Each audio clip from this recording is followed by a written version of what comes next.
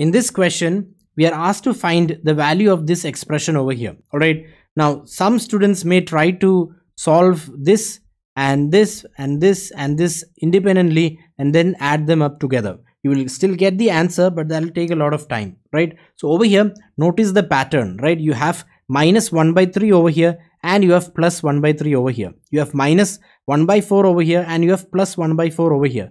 So that's the pattern, right? So noticing the pattern is crucial to solve this question very quickly.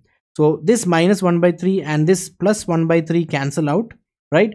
And you have minus 1 by 4 and plus 1 by 4. These two cancel out.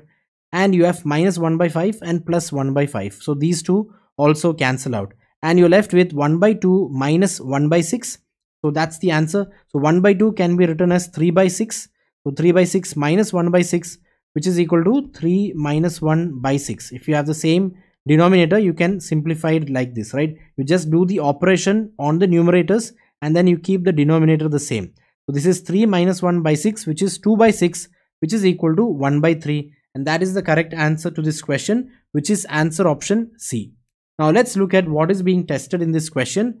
Now one thing that you should know which is related to this question is opening of brackets, right? Let's say you have A minus B plus C minus D. So this can be written as A minus B, which is this part over here, and then you have this plus over here, and then you have C minus D over here, right? Notice that you have C and then you have minus D over here.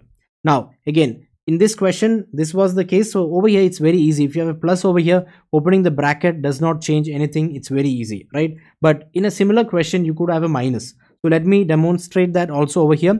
Let's say it's A minus B minus C minus D. How do you open it? So you write A minus B over here. You have A minus B over here. Then you have minus of C.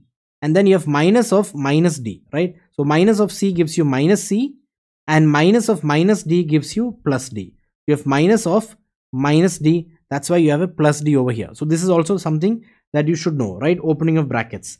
And again, it's important to be able to recognize patterns. Now don't worry, once you practice a few problems in this type, you will start easily recognizing relevant patterns.